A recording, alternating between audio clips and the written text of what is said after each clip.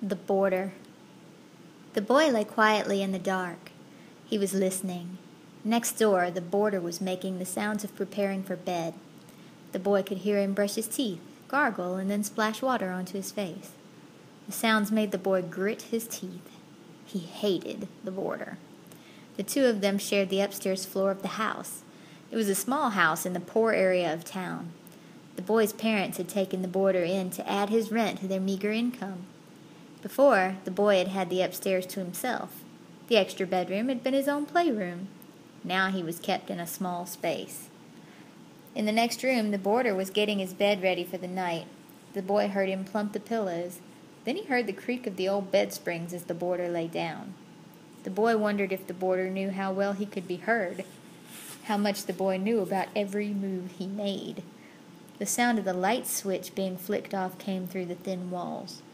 Now, the boy knew the boarder was lying in the dark, too, listening for him. It was a waiting game. The boy knew the boarder would be going out tonight. For the last month, he had known about the Friday night journeys. This night, the boy planned to follow the boarder to wherever it was that he went. The boy lay perfectly still in his bed. He had learned how to be very quiet. It bothered him to think that the boarder could hear him as he could hear the boarder. So, he had begun to walk softly and creep slowly into bed and do everything quietly, like a cat. The boarder didn't know how much the boy could hear from his room. But no sound came from the boarder's room now, except the muffled sound of snoring. The boy hated that snoring, just as he hated every other thing about the boarder. He hated his snickering laugh and the way the boarder looked at his mother at the breakfast table. He despised his chores of shining the boarder's shoes and going on errands for him. Most of all, he hated the boarder's money, which his parents needed so much. The money was the reason the boy lay awake in bed. No one knew how the boarder got his money. No one knew how he spent his days away from the house. No one asked questions because the rent money was always there, fully paid and in advance. The boy lay in the dark and struggled to keep his eyes open. Tonight, he was going to follow the boarder and find out his secret. The seconds of time ticked by in the boy's mind as he lay waiting. He knew the boarder would pretend to sleep like this at first, but the time was drawing near now for him to make his move. The boy waited in silent darkness. Then, from the next room, came the slow creaking of springs. The boy raised his head to hear better. The springs creaked again as the boarder's weight crushed against them. Then they were quiet. Now the boy knew that the boarder was preparing for his journey. He would be slipping into his clothes in the dark, pulling on his rubber-soled shoes. The boy slipped out of bed and reached for his own clothes. He didn't make a sound as he dressed himself and put on his sneakers. He tiptoed up to the window in his room and pressed himself against the wall. He was ready. The window in the boarder's room slid open with a slight scratching noise of wood against wood. The boy stared sideways out his window. He watched as two legs quietly and carefully picked their way across the small balcony outside the window. The legs disappeared. For a few seconds the boy heard no sound. Then there was a dull thud on the ceiling above him. The boarder had gotten up onto the roof. Moving quietly like the boarder, the boy slid open his own window. He swung his body over the sill and onto the small balcony. He knew he was taking a chance of the boarder seeing him, but he knew if he waited too long the boarder might be out of sight. The boy climbed the drainage pipe up to the roof as the boarder had done before him. He slowly raised his eyes to the level of the roof. Standing 20 feet away and staring across the rooftops was the boarder. The boy could see his eager expression on his face.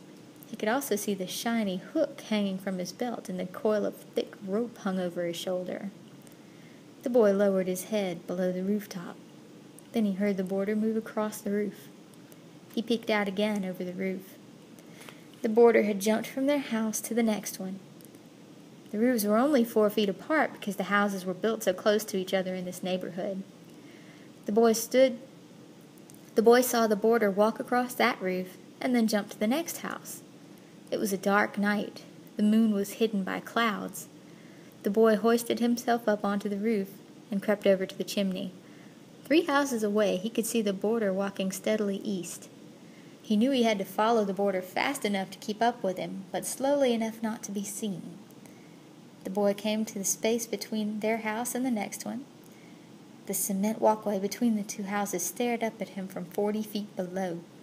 He felt sick for a moment, then he leapt across the next roof. As he landed, he saw the boarder turn around from 3 houses away. The boy flattened himself against the tar roof.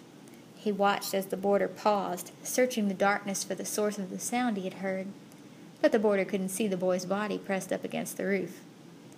He went on, jumping to the next roof to the east.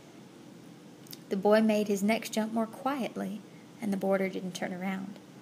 It became like a game of leapfrog between them, the boarder jumping, then the boy jumping, 3 houses behind him. The boy learned not to look down at the black, gaping spaces between the roofs. His face, too, took on an expression of eager excitement. Ahead, the boy could see that they were coming to the end of the block of small houses. As the boarder came to the last house, he turned left and began to cross the roofs going north. The boy knew that these roofs were no longer set apart. They were the roofs of the stores on Main Street, which were built right beside one another. The boy ran softly to a chimney and crouched behind it, resting. The boarder, too, had stopped. He seemed to be counting the roofs of the connecting buildings with his outstretched hand. Then he moved on down the roofs, walking confidently now. The boy followed slowly, bent low. The roofs were flatter here than they had been on the houses. He followed behind the line of chimneys that stretched out in a row across the roofs. Then suddenly, deliberately, the boarder stopped in front of one of the chimneys. The boy jerked his body to a halt and darted behind the closest chimney. When he peeked around it, he saw the boarder shrugging off the heavy coil of rope on his shoulder. He picked up the end of the rope and began to wind the coil around the chimney. The boy watched as he worked to make a strong knot in the rope. Then the boarder picked up the rest of the coil of rope and dropped it down the chimney. After a few seconds, a dull thud came from inside the bricks. The boy sat behind the chimney, watching intently. His mind was in a fever. Now he knew the boarder's secret. The metal hook from the boarder's belt flashed in the dull moonlight. The boy watched the boarder fasten the hook onto the chimney ledge. Then, as the moon shone brightly from an opening in the cloudy sky, the boy could see the boarder slowly descending into the chimney. As the boarder's head disappeared, the boy moved quickly across the roofs. He came up to the chimney tied round with the boarder's rope. He sat down and listened. The boarder's grunts came up from the chimney as he lowered himself down the rope. The boy knew what the boarder was planning to do. He was looking for an old open fireplace. He could enter into a store, rob it, and return up the chimney by the rope. There would be no chance of a fire burning on such a hot summer's night. The boarder's grunts disgusted the boy. Now that he knew the boarder's secret, he hated him even more. He eyed the rope twisted around the chimney. The knot was directly in front of him. He touched the knot. It wasn't a very good one. He began to undo the loose end, thinking of just how stupid the boarder was. He began to pick at the knot more, thinking of how the boarder looked at his mother. He began to tug the loose end of the rope through the final tie, thinking of how the boarder's room used to be his. The knot came undone and the rope started to slip around the chimney. Then suddenly, it disappeared through the top. Seconds later, the boy heard a startled cry from the chimney, followed by a dull thud. The boy sat crouched near the roof. He knew the boarder had fallen. It sounded as though he landed on the sealed bottom of the chimney. The boy wondered if the boarder was dead. But then he heard the boarder's voice, grunting with effort. He listened to the voice for a long time as the boarder desperately tried to climb back up the chimney. He listened until the boarder's voice took on a mad sound of panic. Then he ran away. He ran across the store roofs, across the house roofs, jumping from one to another. He reached the roof of his own house and swung himself down the pipe into the small balcony. Quietly, he slipped through the window and shut it. In the still darkness, he dropped his clothes on the floor and stole into bed. It was 6 years later. 3 more boarders had come and gone. The boy was 18 now, and he rented the extra upstairs room himself. His parents never asked him where he got the money. He joked that he did night work. One morning, he went down to breakfast as usual. His mother had laid his food and his newspaper waiting for him on the table. She gave him all the attention now that she used to give the boarders. As he sipped his coffee, he picked up the morning paper. He leafed through it, reading the headlines. Then, a small article caught his eye. The boy read it slowly, and the whole time his fingers worked unconsciously, going through the motions of untying a knot. Body found in chimney, September 17th. Yesterday, workmen discovered the remains of a body in an old sealed-off chimney. The coroner on the scene said that the person had been dead for at least 5 years. Authorities suspect that a cat burglar trying to rob a jewelry store in the building had become stuck in the chimney. Because of the advanced deterioration of the body, no identification could be made. The only possessions found with the body were a steel hook and an old rope. The Jigsaw Puzzle. It was on the top shelf of an old bookcase covered with dust and barely visible. Lisa decided she had to find out what it was. Of all the things in the old junk shop, it aroused her curiosity the most. She had looked through old books, prints, and postcards for hours, but nothing had caught her interest. Now the old box, high and out of reach, intrigued her.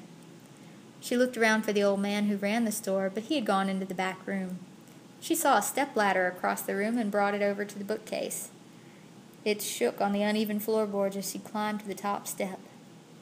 Lisa patted her hand along the surface of the top shelf, trying to find the box. The dirt was thick and gritty on the board. Then she touched the box. It was made of cardboard. The cardboard was cold and soft from being in a damp room for such a long time. She lifted the box down slowly, trying to steady her balance on the stepladder. As the side of the box reached her eye level, she could read the words, 500 pieces. She sat down the box top on the stepladder and climbed down a few steps. Then she blew away some of the dust that had accumulated on the lid, and it billowed up around her, making a dead, musty odor rise. Now she could read a few more words on top of the box. The strangest jigsaw puzzle in the world. There were other words beneath that, but they had been rubbed off the cardboard lid. The big picture on the cover had been curiously damaged. Lisa could make out areas of light and dark. It looked as though the scene might be in a room, but most of the picture had been scratched off the cardboard box, probably by a sharp instrument. The mysterious nature of the jigsaw puzzle made it even more appealing to Lisa. She decided she would buy it. The lid was taped down securely, and that probably meant that all the pieces would be there. As she carefully climbed down the stepladder holding the box in both hands, she smiled to herself. It was quite a find, just the sort of thing she had always hoped to discover while rummaging through second-hand stores. Mr. Tuborg, the owner of the store, came out of the back room as she was walking up to the sales desk. He looked curiously at the box when Lisa set it down. "And where did you find that?" he asked her. Lisa pointed to where she had set up the stepladder. "It was on top of that bookcase. You could barely see it from the floor." "Well, I've never seen it before, that's for sure," Mr. Tuborg said.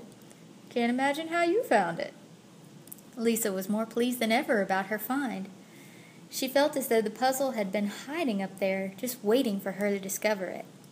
She paid Mr. Tuborg the 25 cents he asked for the puzzle, and then he wrapped it carefully in newspapers and gave it to her to take home. It was late on a Saturday afternoon. Lisa lived alone in a small room in an apartment house. She had no plans for Saturday night. Now she decided to spend the whole evening working on her puzzle. She stopped at a delicatessen and bought some meat, bread, and cheese for sandwiches. She would eat while she put the puzzle together. As soon as she had climbed the flight of stairs to her room and put away the groceries, Lisa cleaned off the big table in the center of the room and set the box down on it. The strangest jigsaw puzzle in the world. Lisa read the words again. She wondered what they could mean. How strange could a jigsaw puzzle be? The tape that held the lid down was still strong. Lisa got out a kitchen knife to slice through it. When she lifted the cover off the box, a musty smell came from inside. But the jigsaw pieces looked all in good condition. She picked one up. The color was faded, but the picture was clear. She could see the shape of a finger in the piece. It looked like a woman's finger. Lisa sat down and started to lay out the pieces top side up on the large table. As she took them from the box, she sorted out the flat-edged pieces from the inside pieces. Every so often she would recognize something in one of the pieces. She saw some blonde hair, a window pane, a small vase. There was a lot of wood texture in the pieces, plus what looked like wallpaper. Lisa noticed that the wallpaper in the puzzle looked a lot like the wallpaper in her own room. She wondered if it was her wallpaper, and if it was as old as the Jigsaw puzzle. It would be an incredible coincidence, but it could be the same. By the time Lisa had all the pieces laid out on the table, it was 6:30. She got up and made herself a sandwich. Already, her back was beginning to hurt a little from leaning over the table, but she couldn't stay away from the puzzle. She went back to the table and set her sandwich down beside her. It was always like that when she did jigsaws. Once she started, she couldn't stop until the puzzle was all put together. She began to sort out the edge pieces according to their coloring. There were dark brown pieces, whitish pieces, the wallpaper pieces, and some pieces that seemed to look like glass, perhaps a window. As she slowly ate her sandwich, Lisa pieced the border together. When she finished, she knew she had been right about the setting of the picture when she had first seen the puzzle. It was a room. One side of the border was wallpaper. Lisa decided to fill that in first. She was curious about its resemblance to her own wallpaper. She gathered all the pieces together that had the blue and lilac flowered design. As she fit the pieces together, it became clear that the wallpaper in the puzzle was identical to the wallpaper in her room. Lisa glanced back and forth between the puzzle and her wall. It was an exact match. By now it was 8:30. Lisa leaned back in her chair. Her back was stiff. She looked over at her window. The night was black outside. Lisa got up and walked over to the window, and suddenly she felt uneasy, alone in the apartment. She pulled the white shade over the window. She paced around the room once, trying to think of something else she might do other than finish the puzzle. But nothing else intrigued her. She went back and sat down at the table. Next, she started to fill in the lower right-hand corner. There was a rug and then a chair. The part of the puzzle was very dark. Lisa noticed uneasily that the chair was the same shape as the one sitting in the corner of her room, but the colors didn't seem to exactly match. Her chair was maroon. The one in this puzzle was in the shadows and seemed almost black. Lisa continued to fill in the border toward the middle. There was more wallpaper to finish on top. The left-hand side did turn out to be a window. Through it, a half moon hung in a dark sky. But it was the bottom of the puzzle that was beginning to bother Lisa. As the pieces fell into place, she saw a picture of a pair of legs crossed underneath the table. They were the legs of a young woman. Lisa reached down and ran her hand along one of her legs. Suddenly, she felt as though something was crawling up it, but it must have been her imagination. She stared down at the puzzle. It was almost 3/4 done. Only the middle remained. Lisa glanced at the lid to the puzzle box. The strangest jigsaw. She shuddered. Lisa leaned back in her chair again. Her back ached. Her neck muscles were tense and strained. She thought about quitting the puzzle. It scared her now. She stood up and stretched, then looked at the puzzle on the table. It looked different from the higher angle. Lisa was shocked by what she saw. Her body began to tremble all over. It was unmistakable. The picture in the puzzle was her own room. The window was placed correctly in relation to the table. The bookcase stood in its exact spot against the wall. Even the carved table legs were the same. Lisa raised her hand to knock the pieces of the puzzle apart. She didn't want to finish the strangest jigsaw puzzle in the world. She didn't want to find out what the hole in the middle of the puzzle might turn out to be. But then she lowered her hand. Perhaps it was worse not to know.